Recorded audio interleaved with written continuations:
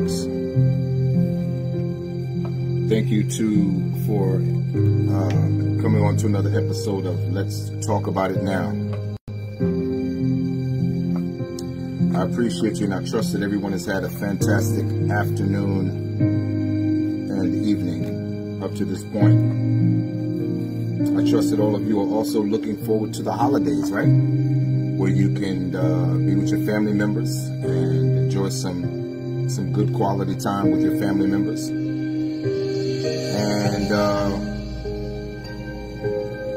I trust that everyone has just basically had a good weekend this week. I mean, we've only had a few days, but I'm trusting that everyone has had a good weekend. I had a great day today myself. I want to ask everyone to send some prayers out to my sister, who has a serious medical procedure that has to be done coming up soon. Keep her in your prayers, as I will keep you and your families in my prayers as well. I think this is what we need to learn to do. I really do. I think we need to learn to do that for each other. And as I've said in other streams, tragedy or an issue for one is a tragedy and an issue for all of us. If we can ever get to the point where we can think that way, oh man, the amazing strides we could make as a community, not just locally, but nationally and internationally. We would make a mark on the planet that would be unlike anything we've ever seen in history if we could ever learn to do that. A tragedy for one, a setback for one, is a tragedy and a setback for all of us. There was an older gentleman said something to me when I was younger. He said, I could slap you and you'd feel the sting. But that's because all 5 of my fingers were separated, ununited. But I could bring all 5 fingers together, united, and hit you, and the impact would be much greater.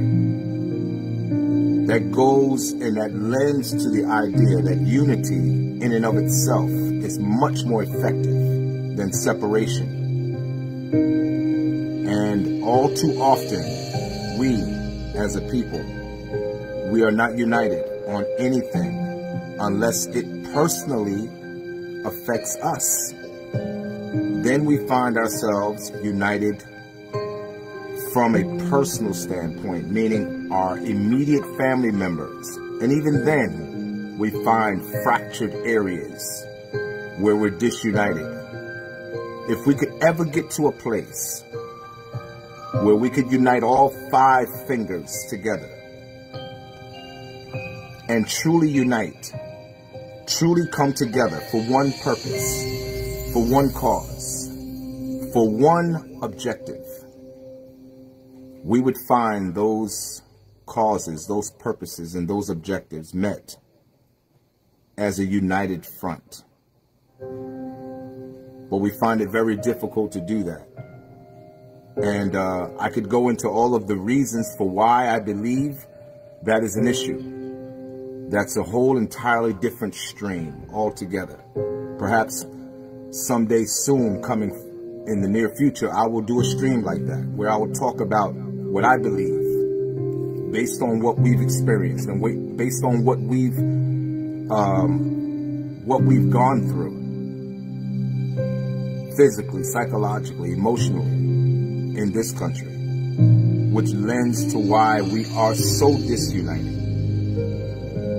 But I still am a firm believer that a tragedy for one is a tragedy for all, where we are concerned. All communities, but the Black community in particular. Tonight, subject, Mr. Branada Robinson speaks out. He talks. He expresses his experience in losing his daughter. I will tell you, myself, coming from experience,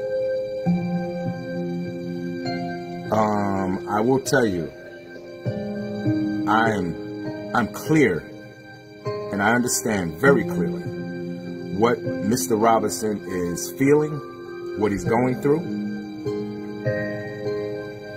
My son in particular, which you've heard me mention on a previous stream, who I lost March the 2nd, my wife and I, 2014. He lost his life due to an accident, a motor vehicle accident. It's very different than losing your child from the hands of someone who hated or disliked your child so much, to such a degree that they desired to see their life extinguished. That's an entirely different kind of pain. But the pain is there nonetheless. The pain is there nonetheless. One pain does not remove the pain of the other. They both are the same. It's a pain that lasts for your lifetime.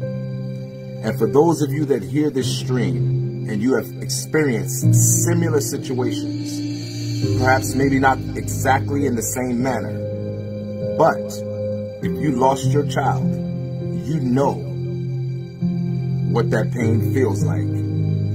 And you also know that no matter how many years go by, that pain does not minimize. You get days that are better than others, but that pain still resurfaces.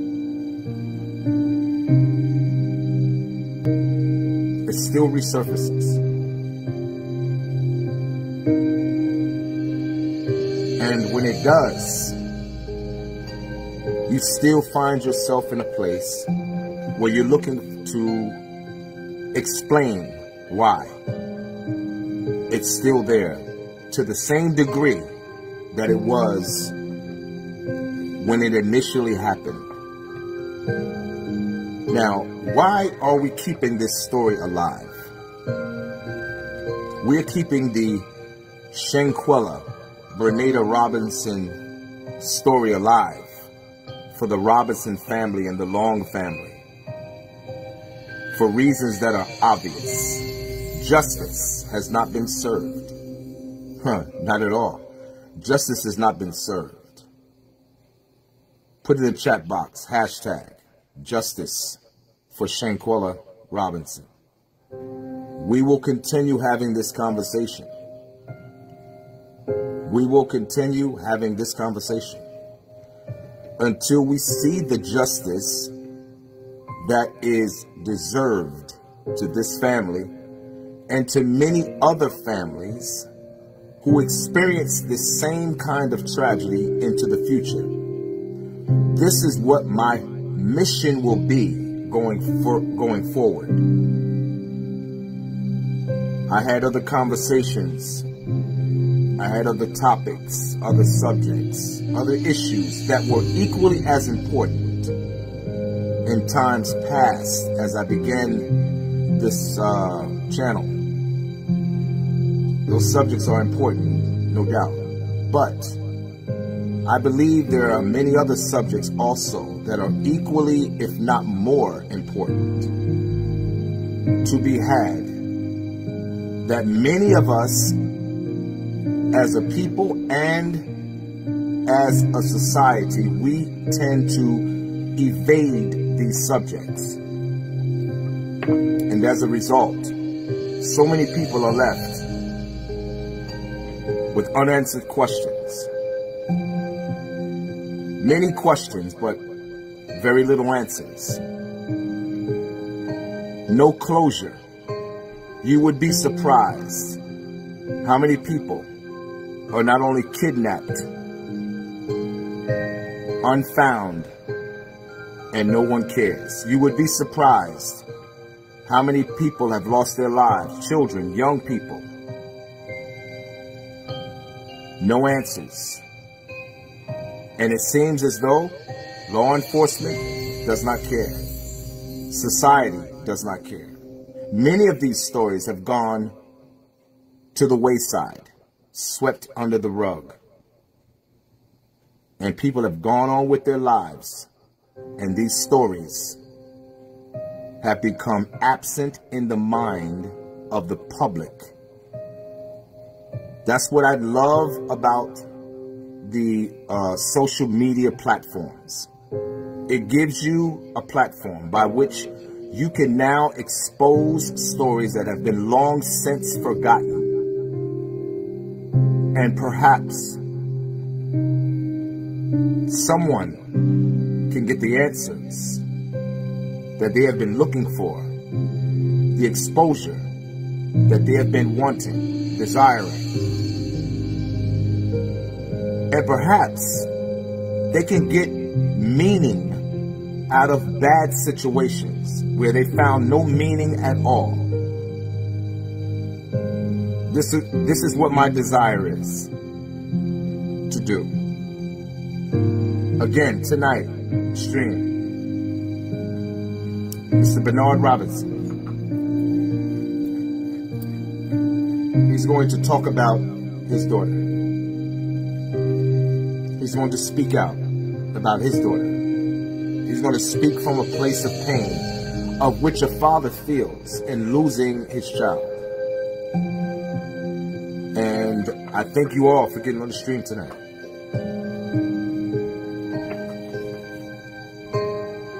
We're going to get right into it. Let me see. Who do I need to give shout outs to? Shout out to Althea Marshall. Thank you for getting on the stream tonight. Shout out to Gail. Love you. Thank you for getting on the stream tonight. Shout out to Abdul. And shout out to all of you. If I did not get your name, charge it to my mind and not to my heart. I appreciate all of you. We're going to get right into it. I trust again that everyone has had a fantastic evening today and day today. We're going to get right into it. This is Mr. Branada Robinson, Mrs. Shanquella Robinson's father. Let's get into it. When it comes to them braids, you know, everybody wants to say how beautiful she was on the outside, but she was a beautiful person on the inside. So this father right here will mostly, you know, on her about her, you know, morals, you know, respect, manners, setting goals in her life. Just making sure that she don't look down on nobody, you know. Because a blink of an eye, you can be in that position the same like that person that you're looking down on. So always, you know, respect your elders. If you can help anybody in a kind of way to help them, you know. But going through high school, junior high, you know, I had officers to deal with her because I didn't believe in that. She got off track a lot. But, you know, yeah, that's just part of life, you know. But still at the same time, as that father that made sure that you want an education, you want your daughter to be something, but be successful in her own way, and to make sure that, you know, you put those qualities in her that that she can go out here and do for her own. You know, you're gonna have some ups and downs. That's what I tell her. But still, at the same time, you learn from your mistakes and you move on. And you move on, and you put yourself around people, positive people who go on places. You know, I always tell her, if you're the smartest one out of 6 of y'all, 7 of y'all, then that's where you need to come. You need to start evaluating everybody that's in your circle. That's an absolute because fact. You shouldn't be the smartest one out of that group around you, or your group of friends. Not at all. If it is, you got a problem. You got a problem. I wasn't perfect at all, you know, at a younger age. But as I grew, you know, I learned from the mistakes that I made in life. And I told myself I bring a daughter in this world, or a son in this world, that I definitely gonna be in their life, you know, from day one. You know, make sure they had what they had, they weren't gonna go without, you know. I tell every young man, when you bring a child in this world, at some point in time, the life don't completely come to a stop. But now, that child didn't ask to come here. So if that child didn't ask to come here, or y'all agree to bring that child in this world, and now it's your responsibility to make sure that child get taken care of. Absolutely. Regardless of what the situation is, you get up and go to work for that child. Make sure your son or your daughter have what they're supposed to have in life, so they can, you know, take those tools and be a good citizen or make it in life. You know, so all that's gone. I mean, you know, God blessed me with her for 25 years. That's his child. Yeah. You know, I can't question him. Only thing I can do, man, I'm gonna just stand and be her voice and just make sure she don't die in vain, man. That's right. It. That's right. Hashtag justice for Shanquella Robinson. To the utmost, man. Like the GoFundMe page, you know, day one, I told Tamika, man, I ain't want no part of that GoFundMe page. I just want justice for my daughter, man. God gonna fight my battles for me. He been doing it ever since. I always put my cares in his hands, you know. So he been moving ever since day one, man. Since she came home to the United States, that plane hits the ground, man, on that United States soil. And when I saw her, I cried like a baby, but and I saw what happened, you know. And I had to find her, man, like I'm sitting here at this table right now, but I was on my mom's house. First phone number I dialed over there, the morgue or the funeral home, a Mexican lady, Miss Elizabeth. She couldn't be no more than about 28, maybe 31. You know, she never knew me. I never knew her. I never saw her or nothing, man. But, you know, she said, Miss Robinson, I got your son, your daughter. And she said, I'm going to stick with you today. I want to make sure your daughter get back to you. You know, she kept her word. And I know it wasn't but God doing. Absolutely. You know, I didn't know how much it was, man, to bring her back over here. Didn't have a clue. But I know that father that worked so hard that I always put back for a rainy day. So, and I'm that father that I always pay my tithes when I go to church.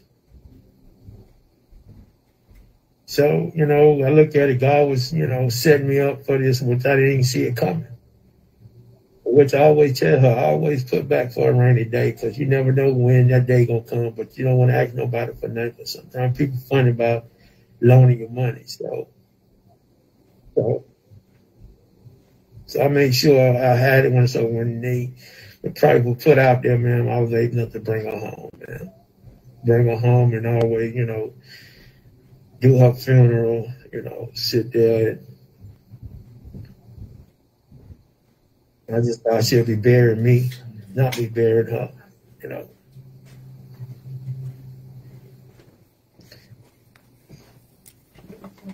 And that lady, you know, Miss Elizabeth, I just got to give my grateful gratitude to her, because and let me just jump in there real quick, folks.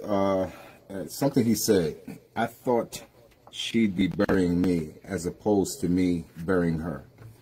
Any parent who has ever had to suffer the misfortune of having to bury their own child,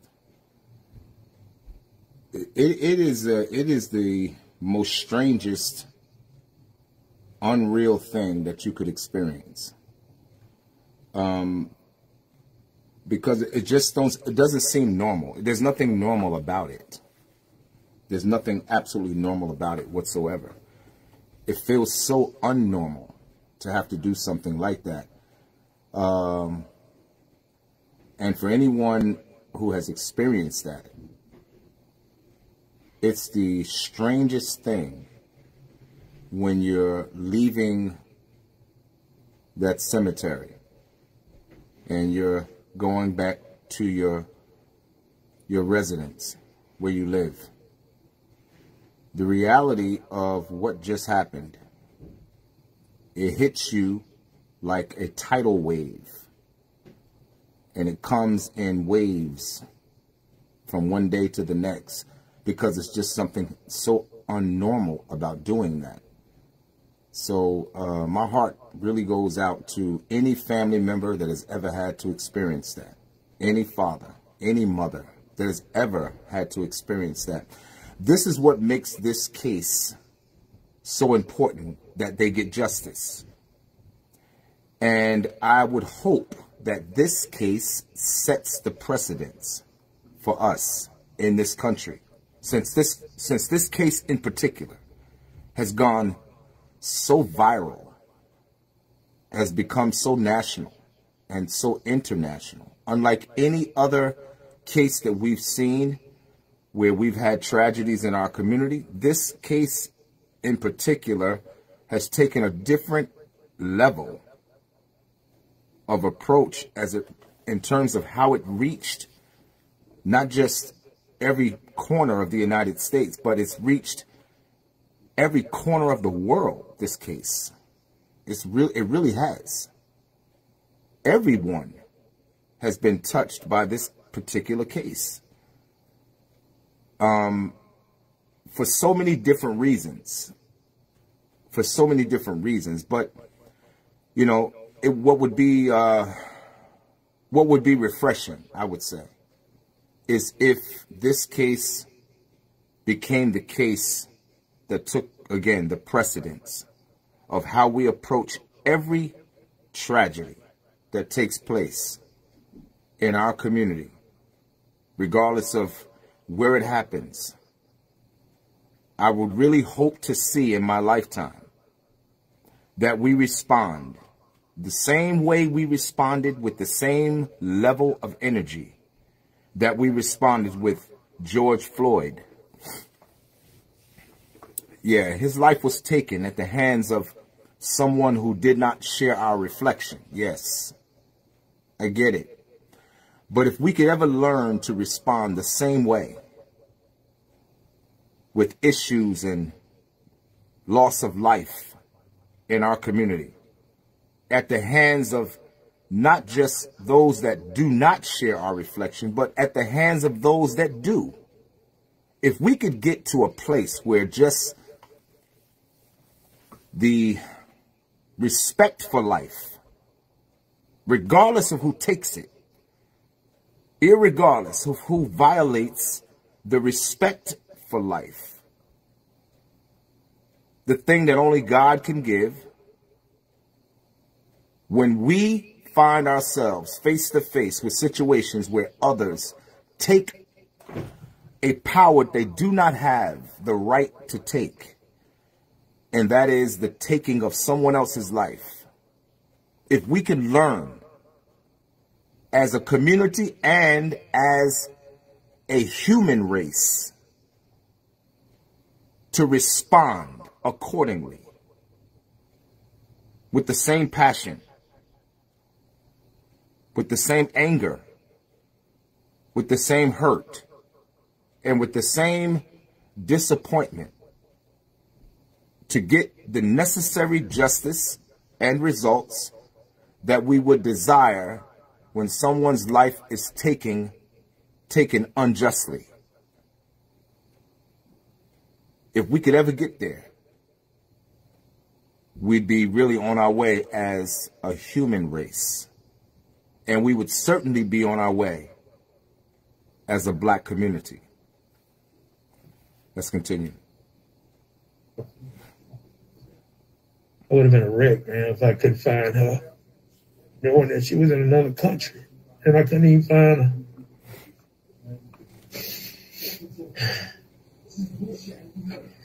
Then, you know, The video came out. I was at the graveyard. The video came out, you know, NCBB sent me the video, you know. I saw the video, and she was there naked, man. They hitting on her, now, you know.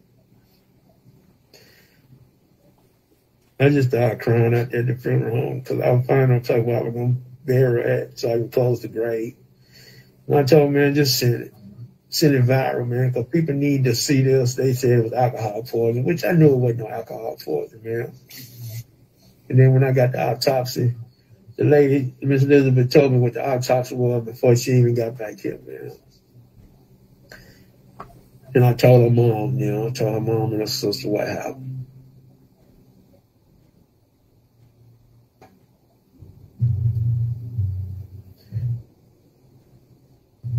The video came from NCBB, North Carolina Beach, whatever that platform he got, Gerald or something. Shout out to NCB, Mr. Gerald Jackson. Right, I guess. He sent it to me. So I don't know if it was already on the internet or not, because like I say, I don't be on stuff like that. I just know I was at the grave site where I was going to, you know, open, close her grave.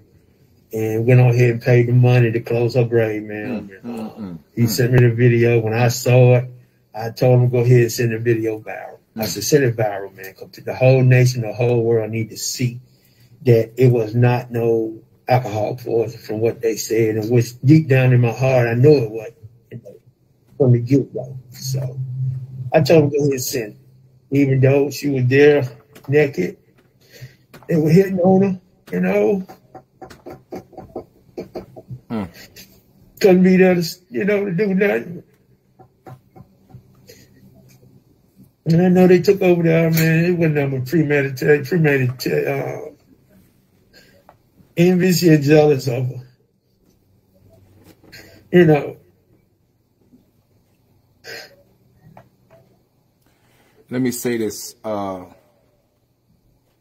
Mr. Robinson just stated that envy and jealousy was the cause. And I'm a firm believer that exactly what it was.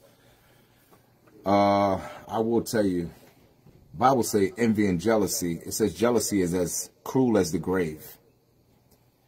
The thing about jealousy, what makes the grave so cruel? It destroys the outward appearance of the body. It destroys the beauty appearance of the body. And as a result, even with destroying the outward appearance of the body, it destroys the inner workings of the body. Jealousy is that same kind of spirit. It causes a person's whole countenance to change. Everything about that person from the outside changes. Their mind changes. Their internal thought process changes. Everything about that person begins to decay. It begins to decompose to where they're no longer human in how they behave from one human to the next. That's why scripture says that jealousy is as cruel as the grave. Something really to think about. Let's continue.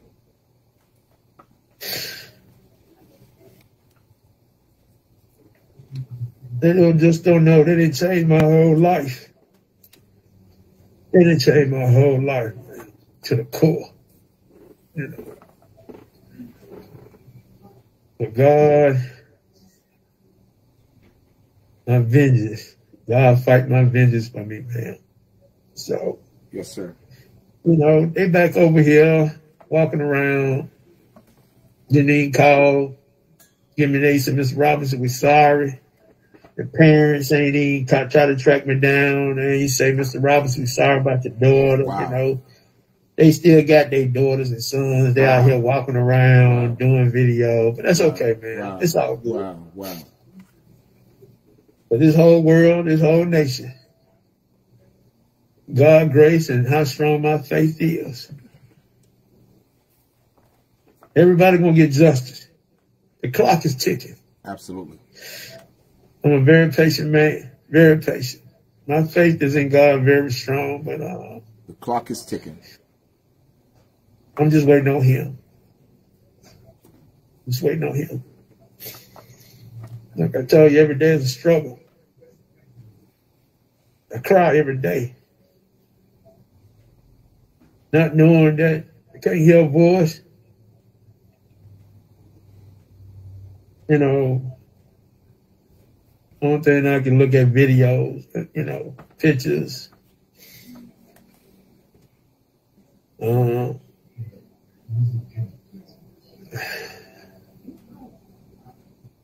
It just hurt. And she would have been turning 26 next month. January the 9th. Yeah, January the 9th. She would have been turning 26. Damn. 26 years of age. Thank you so much for taking the time with us. I know you've been through so much, and I can't. My condolences to you. I'm praying for you and your family, and we want to tell the story. We're doing this because we want to tell our story. We want to help you get justice. So, just thank you so much for being here. Thank you. Appreciate all the prayers around this nation, around this world. That's how I'm standing in my faith with God. That's how I'm standing. His strength and y'all prayers, your loving and y'all caring this, and want justice for Shanquella Robinson. Well, that's how I'm standing. Well, let's talk about Shanquella. The world knows her. We all know her because of that video. It was circulating. It was awful to watch. But we know there's more to her than that awful moment. Who is she to you? Shanquella Branada Robinson.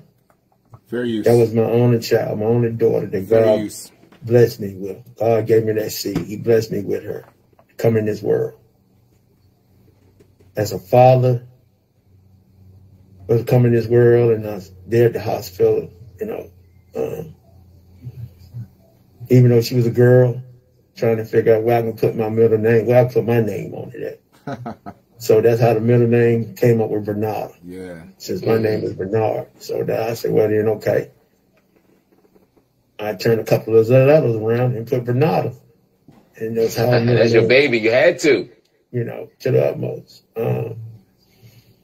Very hard working, man. You know, I'm old school. I don't be on social media like Twitter, Facebook, none of that. You know, I'm just the type of person, you know, I get up, thank the Lord for my health and my strength. Yes, sir. And I go on and do an honest day, work, living, Yes, making sir. sure she had what she had. Yes, sir. You know, being a very good provider for her. You know, and the leader of the household. That's all. You know, make sure her foundation in church at a younger age got Christian in the church. You know, reading scripture, doing, you know, Easter plays, Christmas plays. Got baptized. So she had strong faith like you. She had strong faith like you. Oh yeah, to the utmost. She wasn't. I'm not perfect, and she wasn't perfect. We weren't born with no silver spoon in our mouth. None of us. I come from a father and a mother that was in the household. Yes, you sir. know, we had structure, we had discipline, we had chores. You know, we just couldn't do what we want to do and just come in the house anytime we want to come in at the age when we got to 16, 15 or 16, like some of these teenagers doing now. They come in the house when they want to. Nah, my mom and dad didn't play that, you know. Let me stop there real quick. Oh, man. I can remember when I was coming up, man. We had to be on the front step by 6 o'clock. I remember it distinctly. Yeah, that was the rule in my house, man. We had to be on the front step before the front porch light came on. And I know some of you that hear this stream, you remember those days. If you came up that way, you remember that clearly. There was no going out, staying out late as long as you felt like staying out. Now, you had to be on that front step before the porch light, before the street light came on. And if you were not on that front porch, or if you were not at that front door before that street light came on, you had problems. And I'll tell you something, it's sad that today that those traditions have been long since lost. These young people can come and go as they please, and that is a problem. It's a problem for the parents who find themselves in a state where they have lost control, complete control, so it would seem, of being able to adequately discipline and protect their children. I'm going to say something to you right now. And this is for young people that hear this stream. You cannot protect what you cannot control. You cannot protect what you cannot control. I don't mean control in the sense that you're being controlled like some robot. No. But I mean controlled to the extent that the words that come from your parents are so respected that you trust their judgment, that when they give you an instruction to be back at a certain time, or to not go to a certain place, or to not do a certain thing, that you take heed to it with the level of respect and trust that you know for certain that they have your best interest at heart.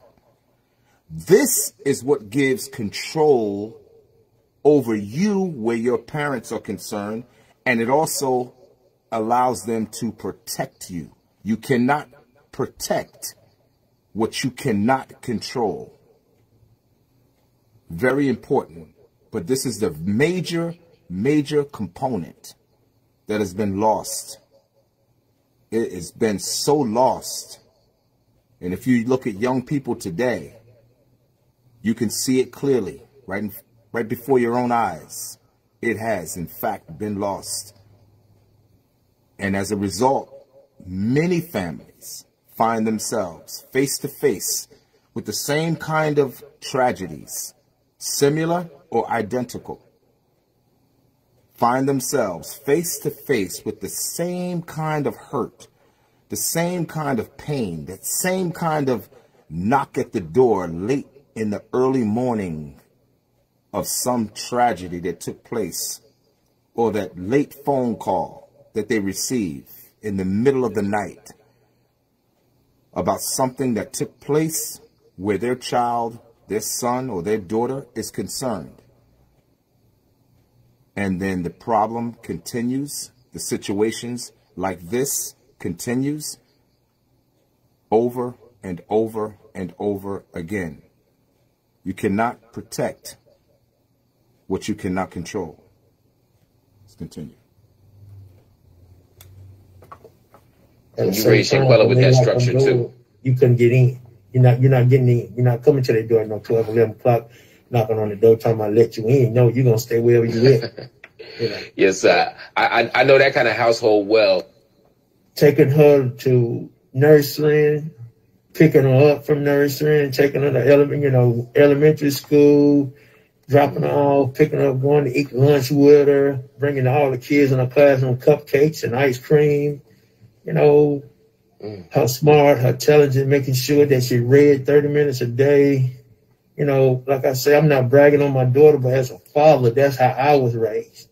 So I put them same qualities as a parent raising that child up right, giving her that foundation, that knowledge, you know, that baton of knowing that she can be somebody, but be somebody in her own way, be successful in her own way.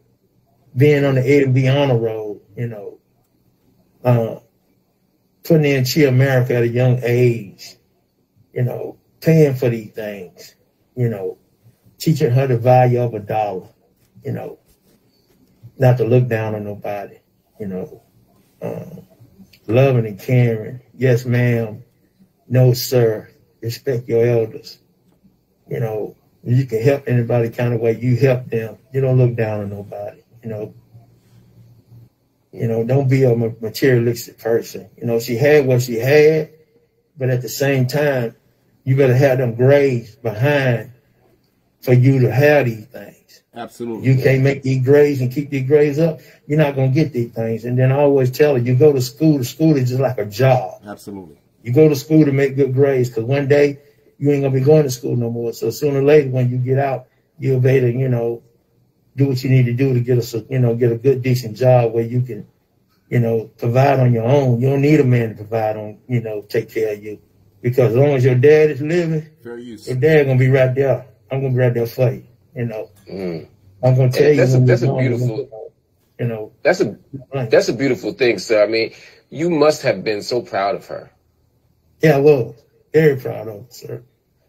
You know, like I say, I went through some obstacle course, making sure she stayed on track, you know, going to the teacher conference and, you know, making sure she got her projects in, making sure she got her homework in when they weren't turned in, when they weren't turned in when they're supposed to be turned in. Now, we're not doing this right here. You go to school to learn. You don't go to school to be fashion and all that. It's good and nice that you dress in this kind of way, but still at the same time, you're going to have action behind your words. You know, my philosophy, I always say what you mean and mean what you say. You know, I'm just real. I'm a people person, you know, making sure John C. Smith, I just drive, like I was telling the other lady, you know, I drove for John C. Smith part-time, making sure, drove for the cheerleader, transporting the teams around, you know, and I drove for Miss Peggy Lyle. She was the cheerleader coach. And I treat all her girls like they were mine. I made sure the mother and their mothers and fathers know they could sleep good at night while their daughter is up on that campus and we traveling, going back and forth, that their daughter's going to be safe. Absolutely. Coming back and forth from, you know, absolutely, playing different teams, you know. And Shanquella used to come up to the school and all the cheerleaders, different classes, would take her to their dorms and say, Dad, one day I want to go to college. I said, you will? I said, Dad, got you. You going to be going? Absolutely. I said, you just keep the grades up. You know, and she kept them up. You know, she got into Winston-Salem. You know, did her thing, you know, got a decent job, good jobs. You know, at the airline, and she started doing hair. Absolutely. And she got good at it. And I told her, I said, well, Dad, I can't do both. I said, well, you make a good self for living or doing hair. I said, go for it. You know, but I said, you be successful in your own way. You be a leader. I always taught her to be a leader, not a follower, you know? Yeah. Sounds like you raised her so well, and I can hear the pain in your voice from everything you've been going through. I mean, it's unimaginable. Where were you when you first heard the tragic news that she had died? Right here at home.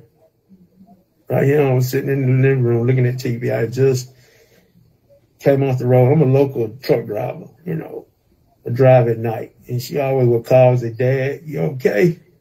I said, yeah, I'm fine. You know, I'm fine. And, you know, it was on a Wednesday. You know, she said, Dad, you know, you sleep. She came in the house to get something because, you know, she got her own apartment, you know, doing her own thing. She said, Dad, you sleep? I said, yeah, because I got to go down the road in a little bit, you know. She said, call me. And I called her, you know. And she didn't answer, so I said, okay, then. She must be busy doing her braid hair or something. So I guess I'll talk to her later on. Then that Saturday came, that's when I got the phone call, you know, saying she had passed away down in Mexico, Cabo. So I broke down and started crying. You know, Mom told me, you know, it was alcohol poisoning. I said, nah, I'm not going for that. I ain't going for that alcohol poisoning. I said, God. You didn't believe it. Why when they said alcohol poisoning, why did you not believe it? That's not her. That's not her. That's not her, sir. I mean, that's not her. You know what? That's interesting that he said that, because I'll tell you something. No matter what anyone says that your children are doing, you know your children. You know your children. And I'm not talking about some of you who are in denial that you know your children are completely out of control, and you won't admit to the fact that they are. But there are some parents that have been active in their children's life. you know what your children will do. You know what they're capable of, and you know what they're not capable of. And he said, you know, I wasn't buying the alcohol poisoning scenario because I know she's a young person. And like all young people, like myself and like many others that I know, and perhaps yourself as well. When we were younger, coming up, we drank, we did our thing. We did what we did, trying to find ourselves. And, but you know how far you were willing to go. And your parents knew how far you were willing to go in most cases. So some things can be said about your children that you automatically know when you hear it, that it's false, that it's not true. You know that as soon as you hear it, you know it's not true. And this is where Mr. Robinson, what Mr. Robinson was referring to. He was saying, you know, when I heard that alcohol poisoning scenario, I knew that wasn't my daughter, because that's not who she was. She wouldn't just drink herself into that state, you know. So he knew that, and he understood that. So it was clear to him that you couldn't pull that story off on him. And I understand that, because many of us, we know that about our children. But I will tell you this, with Shanquella and this situation and his daughter, I have a granddaughter that I am deeply concerned for and close to. Her name is Peyton. I call her Biscuit affectionately. That's my biscuit. And whenever I want her to give me a kiss, I'll say, put some butter on that biscuit, and she'll know exactly what to do. She'll give me a kiss on my cheek, so she knows exactly what to do. But as I watch her grow, and she's getting bigger, she's 6 years old, and I will tell you honestly, as I watch her grow and get older, I pray more for her. And at the same time, in some ways, I have to be honest with you, from a human standpoint, I get a little afraid, because I don't really want to see her get older. I really would like to see her just kind of stay 3 and 4 years old. And and I'm pretty sure some of you that hear this stream, you'll understand what I mean by it, because I'm pretty sure you've probably felt the same feelings that I'm trying to describe right now. You don't want to see your young daughters, and you don't want to see your young granddaughters. You kind of don't want to see them grow to maturity, because you're afraid of what they're going to encounter as they get older. Knowing that you yourself, you're getting older as well as they get older. And you want to be able to defend them. You want to be able to protect them. And sometimes you look at the reality of them getting older, and it becomes a fear factor for you, where it's like, okay, what I'm going to do when they hit 16 and 17 and they begin to develop, you know, and boys begin to find themselves attracted to my daughter or to my granddaughter. It opens up a whole avenue of different potential dangers that you hope that you can protect them from. So the fear of the unknown is what becomes the object for you. It's not that they're not going to grow up. It's just the fear of the unknown that becomes the object for you.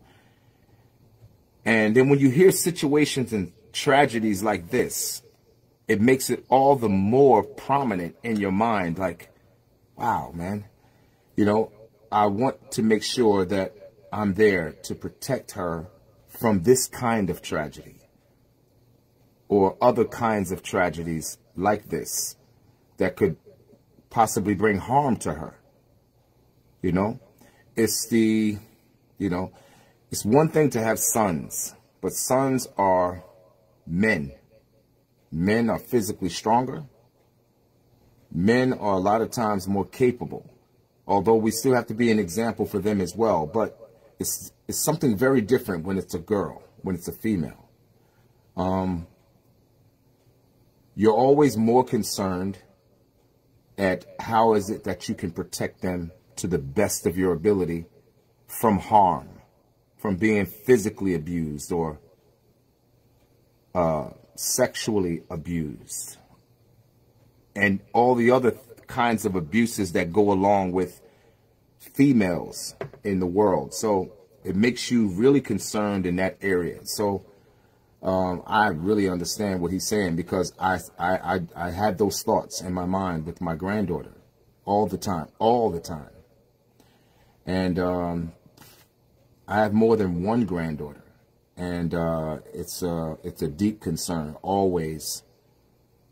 You being one person in the world amongst millions. It makes it lends credit to a lot of concern where that is as it relates to that. So what I would say to any of you guys that have daughters or mothers that have daughters, be very watchful. Be very watchful of their internet access as they grow into adult age or teenage age. Be very watchful of their internet access and what they're looking at, what they're searching online, and be careful and vet everybody that they meet as they get into teenage years and they become interested in boys. Be very interested, be very curious, very inquisitive as to what kind of character these individuals are. And that includes girlfriends that they call their girlfriends. You want to be mindful of even those individuals, because, we can't control everything. And I'm sure Mr. Robinson did everything he could to be the best father he could. And I can see that he was a great father, and I'm pretty sure her mother was a great mother. I can see from looking at her family that she came up in a good family with a lot of family support. But as you can see, even with the best family support, you can still end up losing your child. You can still end up losing your child. And therein lies a serious concern. So I would say, just be laser focused as much as you can with your daughters if they're young and they're growing, and your sons if they're young and they're growing. Many of us have made a lot of mistakes, where our children are concerned. And even the best of us, we still found ourselves facing the same kind of tragedies and the same kind of hurts. I just wanted to say that, and let's just keep our eyes wide open. Let's continue. Might drink a little bit or whatever, you know how kids do, still trying to feeling their way because they're young, you know. She might drink a little bit, but alcohol poisoning, sir, nah, that wasn't her. No, I just know that, nah, that ain't her style. Wow. She ain't gonna just sit around and just drink herself like that, so no. So, but you were told that by the people she was on the trip with, right? Right, which I don't even know them. Never met. I was going to ask you. You didn't know. Did she talk about them? And did you have any connection to any of these people that she was on the trip with? No connection whatsoever. I was thinking I knew that she went to college with them. She went to college with them. They ain't never met them at all. All this was new to me. The names started popping up. Who is this and that? I ain't know none of them. Mm-hmm. Only thing I knew, she passed, and that following Monday, sitting over at my mom's house like I'm sitting right down at the table. Wow. Dialing phone numbers over to the embassy suite, trying to get through, seeing where she was over there, you know? Yeah. Sitting over there trying to find her where she was. Like I told you, co-worker, you know. And after you got that, boy, something with my daughter. Something with my daughter. I dialed a phone number over there, Googled it, dialed a phone number, and she was over at Riviera. It was a Riviera funeral home over there, and they had her body. The young lady picked the phone up, named Miss Elizabeth, Mexican lady, little younger lady, young girl. She said, Miss Robinson, I got your daughter. She said, I'm sorry for her loss. Sorry for your loss. She said, Mr. Robinson, I have a father, and you sound like you, my type, my dad sounds just like my daddy, caring and loving. She said, I'm going to stick with you until your daughter get back to you, to the United States soil. And she said, this is what I want you to do. I need you to fill out these paperwork. And once you fill out these paperwork, we can get all this done. And I'll tell you how much money you need to wire over here to the funeral home to bring her back here. And that's what I did, sir. When they gave you the next bit of information, when you saw the report that said that it wasn't alcohol poisoning, but that there was actual trauma and that there was an actual explanation that seemed to be from some kind of blow, you know, how did you make sense of that? The funeral home, Brianna at Rosedale Funeral Home, and me and Miss Elizabeth, all three of us worked together. You know, she talking to Brianna at the funeral home, and Brianna talking to me, relating back to me, and us three, you know, getting everything together, you know, the paperwork, because they had to transfer that Spanish over to English.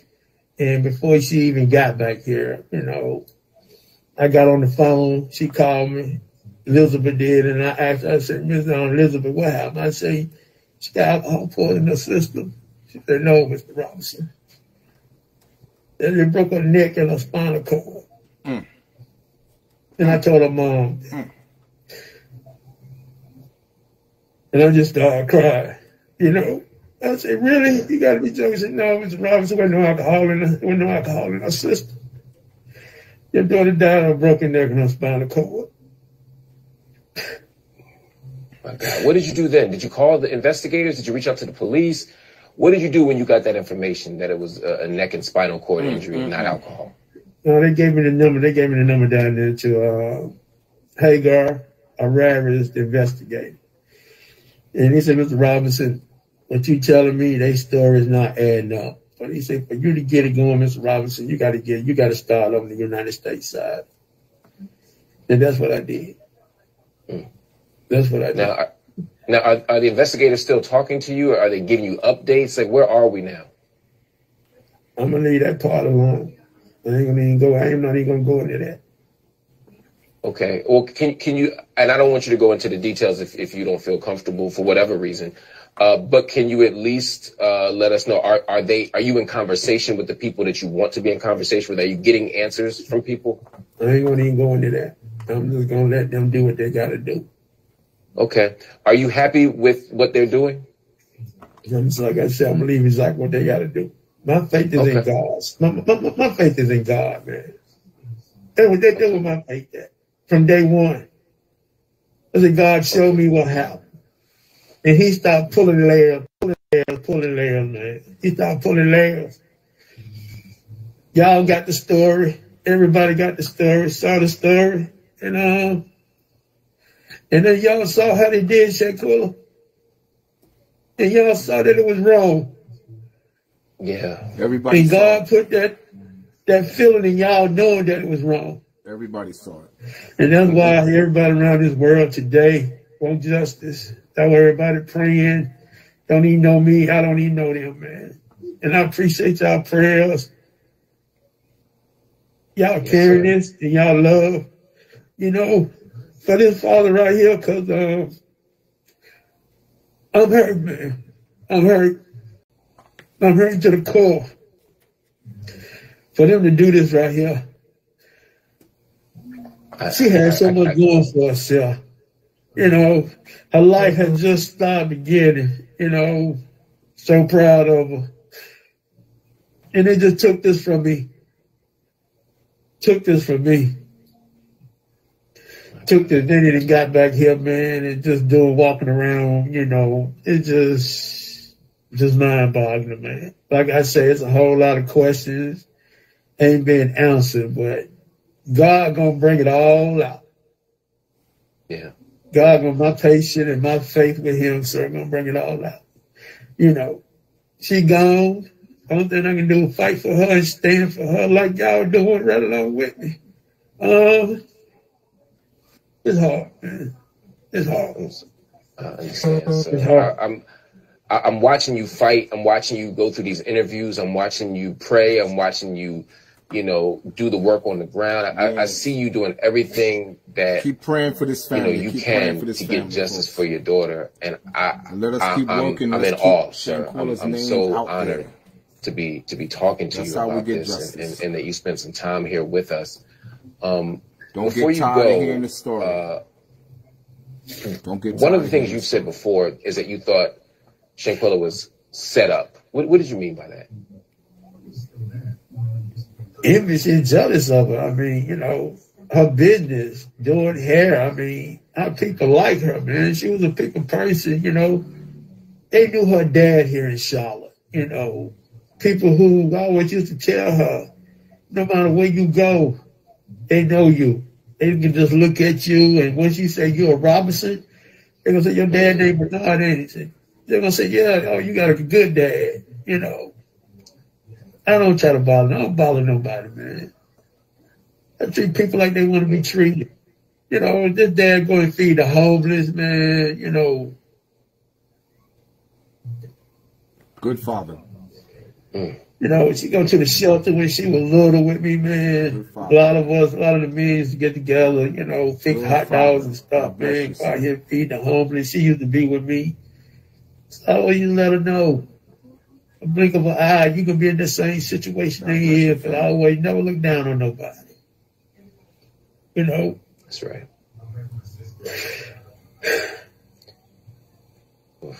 Christmas coming up. I know you up. want answers, and I know. Christmas coming up, man. Her birthday coming up, man. She's going to be 26, January the 9th. 26. Want me to see that? Yeah. Can't get no more of them phone calls while I'm going down the road. Dad, you okay? It's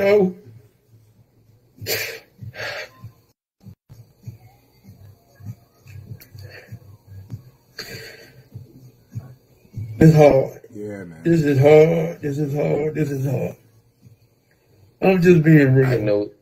I appreciate your honesty. I appreciate your honesty. I mean, and I understand, sir. And I keep thinking about, and I'm a father. I think about what if something like that would happen to one of my daughters, like how I would feel. And I don't know if anything would make me feel better, but I would at least want some answers. Are there any answers that you want that you haven't gotten? For example, I know you ordered a private autopsy. Your family did. Have you gotten any answers from that yet? No, God gonna give me the answers. It's just me being patient and keeping my faith in his hands and keep praying. And y'all prayers, keep praying around this world, around this nation. We're gonna get all these answers that everybody's just asking. We're gonna get all. So we're gonna get justice too. We're gonna get justice for you too. So what would justice look like to you at the end of the day? If you could, what do you want the outcome to be? What would justice look like? Whatever justice God got for him, because he fight my vengeance for me. Yes, sir. Yes, sir. That's gonna be the justice. Yes, sir. That's gonna be the justice. Just going forward, the fathers and the mothers who got kids, even though they 25, 27, whatever. It's not about you being in their business. It's about making sure you check who their friends are. Right. Going forward. But this father right here didn't get opportunity. This father didn't get opportunity to check who her friends were because she knew me. She knew what type of dad I was. That's why she probably didn't even bring them around me or let me know who they were. I would probably go check them. Who your mom, who your dad is. What your intention is with my daughter. Yes, sir. I asked no questions. I asked a lot of questions. I used to tell her, even in school, something you don't know in the classroom, ask. Don't sit there and not know what's going on and you're not familiar with this question or this problem. Ask. I'd rather for you to ask not to ask. Yeah. That's just part of life.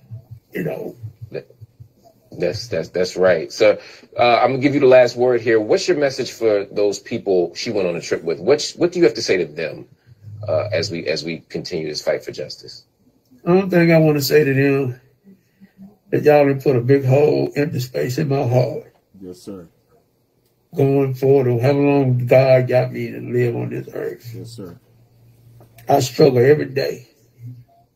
I'm standing on everybody's strength around this world, this nation, and my faith with the Lord. But going forward, this Father right here, I'm not perfect, but I serve a God and I pray. Yes, sir. And He gonna fight my vengeance for me. Yes, sir. And whatever He laid all out, the consequences is y'all's. Because God didn't give y'all the right to take a life. Not at all. Not at all. And think that this Father right here was going to lay down and let her die in vain. No, sir. It's not happening. No, sir. None of I us. serve a God. None I of serve a us. God that got powers like you just don't know. We're fighting for I us, can't sir. imagine the pain you're going through. But please know we're standing with you. We love you. Absolutely. We're praying for you. And Absolutely. we're fighting with you as we continue this struggle for justice. Mr. Robinson, I want to thank you for joining us on the grill. Yes, sir. Thank you all. Yes, Y'all sir. have a blessed one. Yes, sir. Merry Christmas. You too, sir. Just keep me in y'all prayers. Yes, sir. Yes, sir.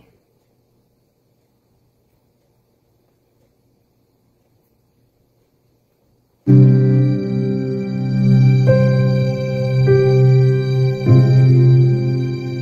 want to ask everybody just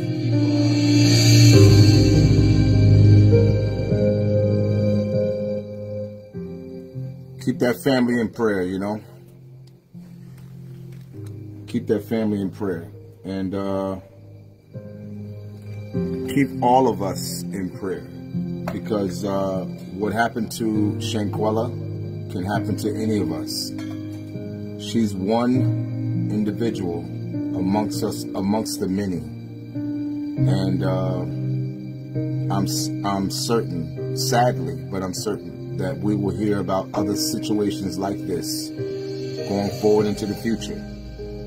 But if we don't begin to get to a place where, again, like I said previously, we stand up and do things in a very aggressive manner to get the justice that we so desperately seek. It's one thing to have faith in God, but we understand, those of us that are people of faith, we know that faith without works is dead. We have to do something. It's not just faith alone that gets results. It's the work behind the faith that gets the results. And I believe it's going to take more than just what we're currently doing. I mean, again, I use George Floyd as an example.